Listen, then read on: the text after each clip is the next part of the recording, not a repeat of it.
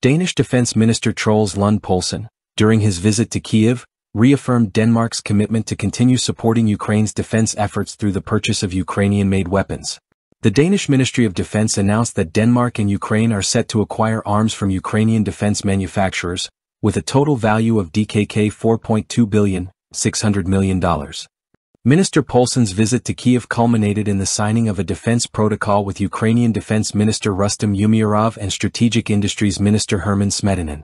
This protocol solidifies Denmark's intent to continue its cooperation with Ukraine on defense acquisitions, emphasizing the importance of boosting Ukraine's domestic arms industry to meet the demands of the ongoing war. The Danish government has allocated DKK 1.3 billion for these defense purchases, a decision that enjoys broad parliamentary support. In addition, DKK 2.9 billion will come from frozen Russian assets, which Denmark will liquidate in cooperation with the EU. This substantial funding reflects Denmark's strong backing for Ukraine's military capabilities, ensuring that Ukrainian defense manufacturers can produce much-needed weapons systems for the front lines. Minister Poulsen highlighted the critical importance of continued support for Ukraine's fight for sovereignty, stating, "It is important that we continue to support Ukraine's fight for freedom in every way possible." He praised the newly signed framework agreement, which he believes will maximize the efficiency of the DKK 4.2 billion being contributed by both Denmark and the EU.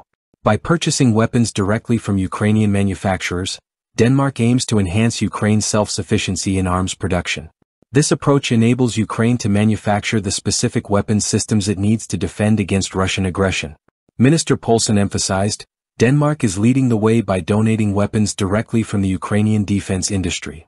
Denmark's support for Ukraine has been ongoing throughout the war. Earlier this year, Denmark completed a pilot project that financed 18 defense facilities in Ukraine. This success laid the foundation for further collaboration, particularly as the two countries had already signed a memorandum in June 2023 regarding the purchase of Ukrainian weapons and military equipment.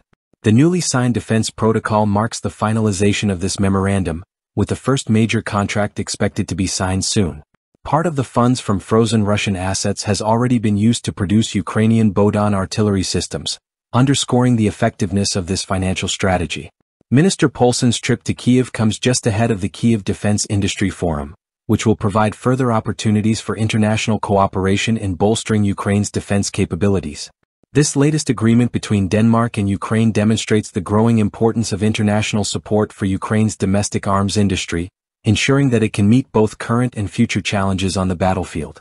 In light of Denmark's continued commitment, this partnership strengthens Ukraine's capacity to defend its sovereignty while contributing to the resilience and expansion of the country's defense production capabilities. The use of frozen Russian assets to fund such initiatives also reflects an innovative and strategic approach to supporting Ukraine's defense while applying economic pressure on Russia.